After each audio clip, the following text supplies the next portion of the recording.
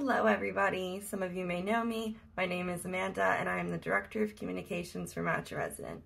I know that it is very stressful to be in the middle of interview season, to be in the post-application period, and not really know what you can do to increase your chances. So that's what I'm here to do today, help you out, figure out how you can alleviate some of that stress during this time. In this video, we are going to cover the fact that now you've applied on September 28th, the applications have gone out.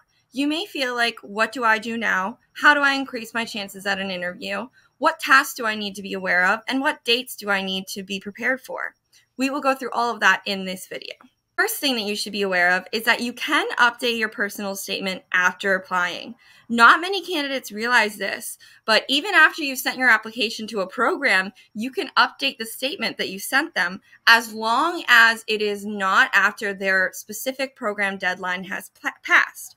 Now, it is important to know that if they have already viewed your application, they may not see this update, but if you have maybe not received many interview invites, or you've decided that you want to apply to more specialties, you can update that personal statement in ERAS. You also want to be starting to craft and send your letters of interest. Now that we are in mid-October, programs have been reviewing applications and they have been sending out interview invites. You want to make sure that for each program you are strongly interested in, especially the ones that you sent a program signal to, that you have crafted a specific letter of interest for that program.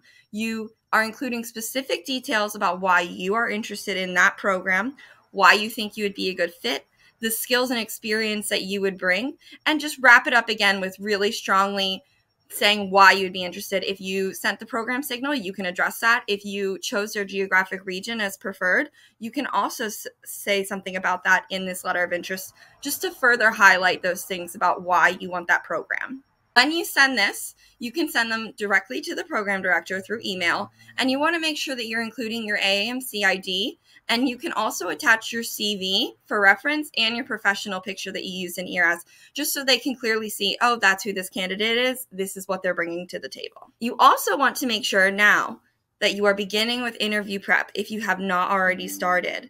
It is very important that you are making sure to run through these different questions. You're making sure to prepare with a friend, and you might even want to use a service to make sure that you really know what to expect. You're polished in your answers, and you feel confident in everything that you're going through in this process. Match a Resident does offer an interview preparation service that includes both basic or premium access.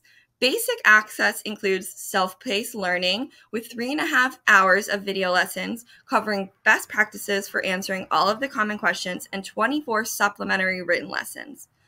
It also includes Residency interview practice tool to conduct mock interviews, record yourself, and measure your progress. Lastly, it offers an AI feedback tool to get immediate input on your presentation style, including ums and ohs, vocabulary, and more, and advice on what to work on. So this is really going to track when you have those pauses, when you're saying when you're not sure, just to make sure that all of your answers are completely confident and clear when you go into an interview. The premium includes, you also get up to 12 regularly scheduled group coaching lessons and virtual office hours with top interview coach Pamela Skillings. This is very important because this means that you will actually get one-on-one time with her to be able to discuss the things that you want to work on, to talk about the things that you might be struggling with, and to get real helpful tips on how to be better with your interviews. New with this season, we are also offering premium members the opportunity to submit 3 recorded answers to Pam for detailed feedback and advice.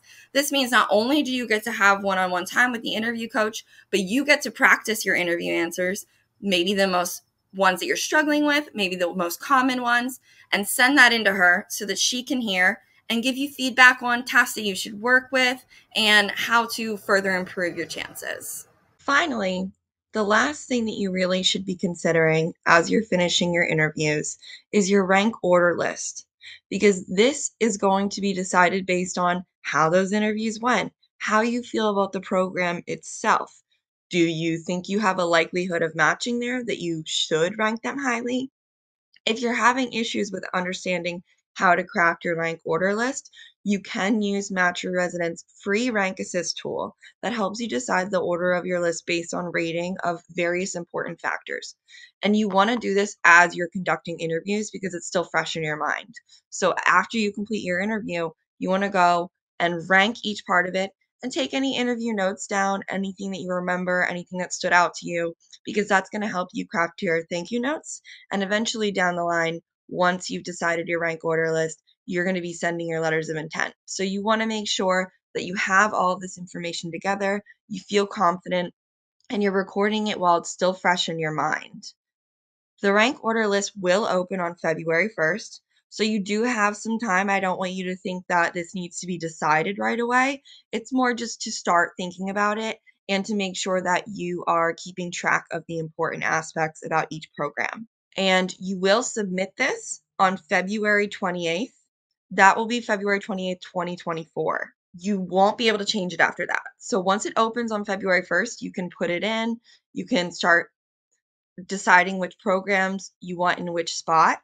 But once you submit that on February 28th, it is locked and you won't be able to change it. So make sure that you take advantage of the free rank assist tool from Match Your Resident, because this will allow you to really be sure and confident in the selection of your rank order list. Please feel free to reach out to us if you have any questions or you need help with your letters of interest, interview prep, anything that we can do to make this period more easy on you. Thank you and good luck.